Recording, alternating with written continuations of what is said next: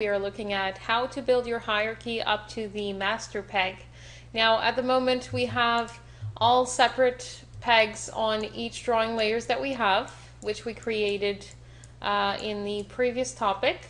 So essentially what we want is go from all of these different pegs to group these up into as few as the master peg, which will be the one selecting the entire character.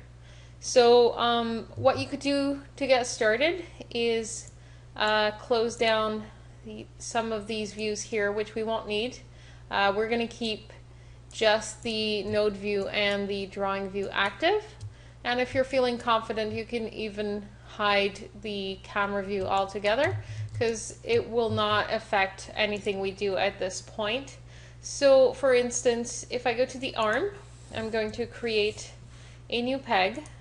Usually what I do is I call these the full version of the ones that are grouped. So I have the full forearm peg, just like so.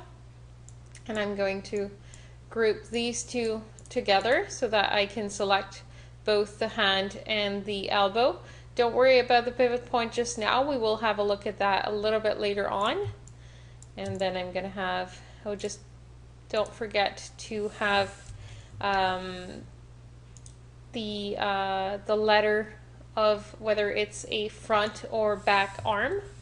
I'm going to have a second peg grouping the entire arm together so that when I select this peg, I can select the entire arm. So I have full arm front peg. And I'm going to do the same for these other ones. I'm going to have peg here, another one there, and I can even go as far as having a peg that is going to join both my arms together. And I'll just name these.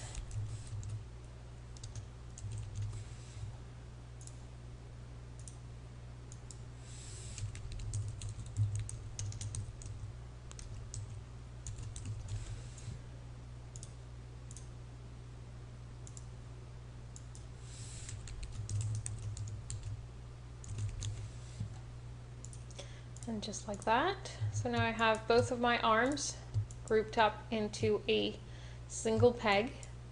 I can have a peg for all of the elements of my face.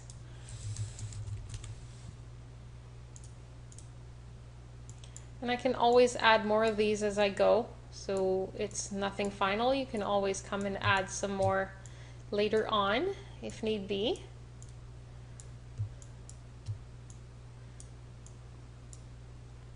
So if you've connected your pegs just like that to another peg and that you need to go and add some more under it, you don't need to go and unconnect everything. If I create a new peg using Control P again, and supposedly I would want one to join both my glasses and my pupil, I could go and press Alt, and automatically, as you can see, it's going to connect between a connection that is in your node view.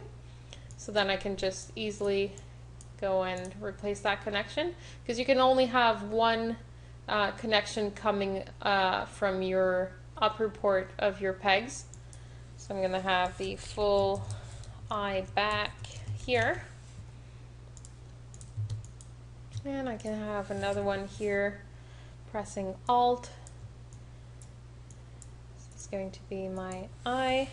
Always keep in mind that you're creating pegs for animation to be created on those, so try and make sense of the pegs that you create, and be certain that if I wanted to have animation on a group of these, I would have a peg that would control the lot of them.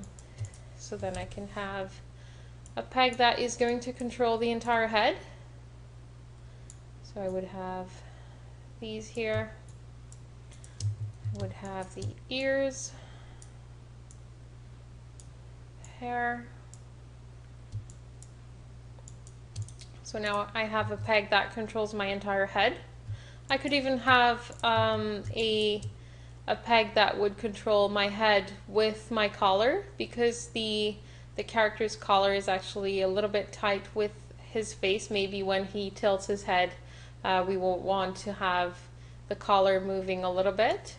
So I'm just gonna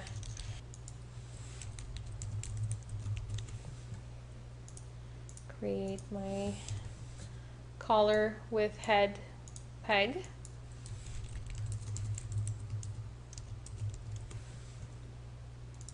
Just like that.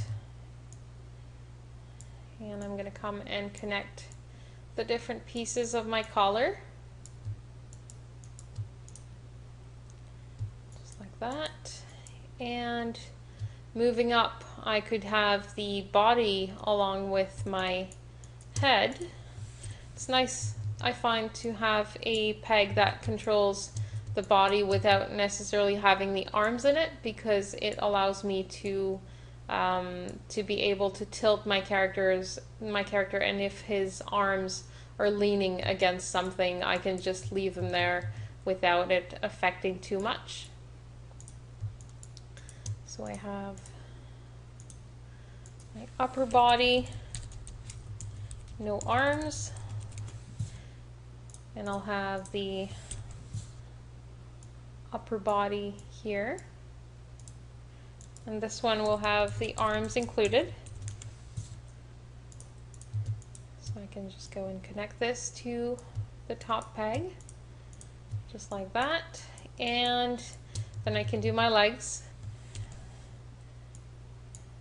One peg that controls everything that goes under the knee. So I'll have my full leg front peg, and then I'll have my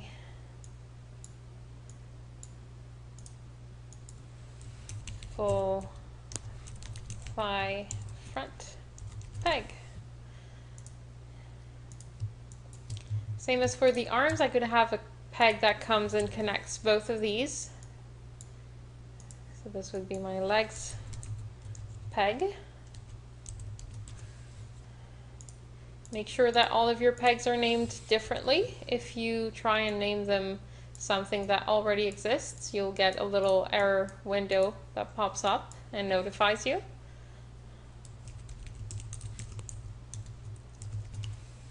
Full leg back, and finally the last one, full thigh back peg.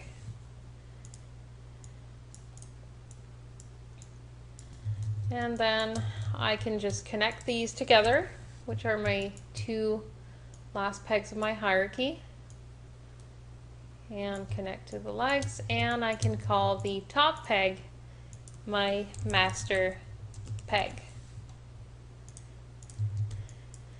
Now with these, you can now select, for instance, your foot and move up and down your hierarchy by pressing B. If I press B, it's just going to keep moving up my hierarchy. If I take my I, B, B, B, B to move up and down, and Shift B to move down.